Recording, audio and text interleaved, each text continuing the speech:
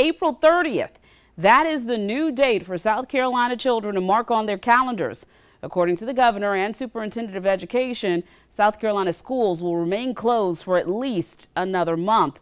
That's the word today from Governor McMaster and State Superintendent of Education Molly Spearman. They released a joint statement this afternoon that reads in part, at this time, students, parents, and families should plan for South Carolina schools to remain closed through the month of April.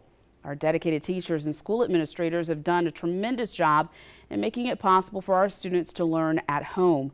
The statement goes on to say they understand that the prospect of schools remaining closed for an extended period of time places stress and strain on parents and children.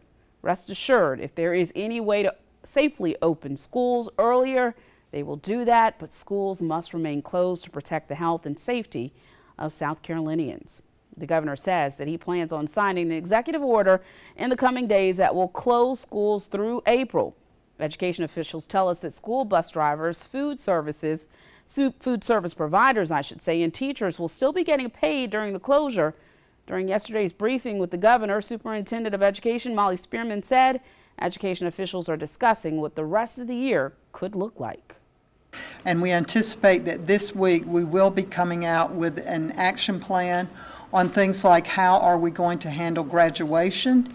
You know, we announced today that we will suspend all spring testing, and that also includes testing like the end of course tests that students take when they're in high school on biology, history.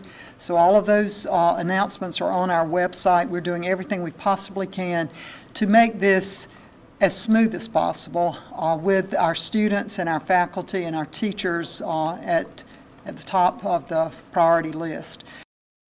The governor says he is encouraging schools, universities, and technical colleges to continue existing plans to provide instruction through virtual learning. Well, there is the threat